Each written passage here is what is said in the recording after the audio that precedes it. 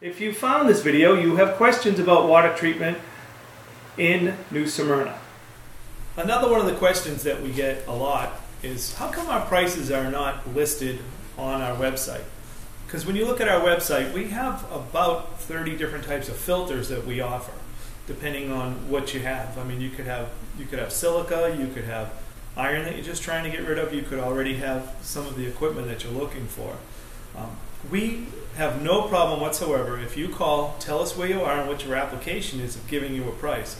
The problem is different areas require different pieces of equipment. I mean, and you're free field to call anytime you want, and we do give prices over the phone. Our competitors are afraid to do that because they want to send a salesperson out and try to get the maximum amount of money out of you.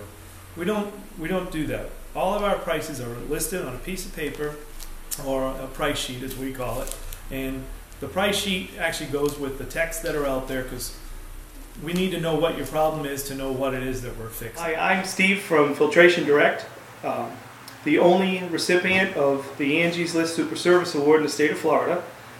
We'd like to thank you for visiting us, and if you have any further questions at all, please feel free to look at our website or give us a call.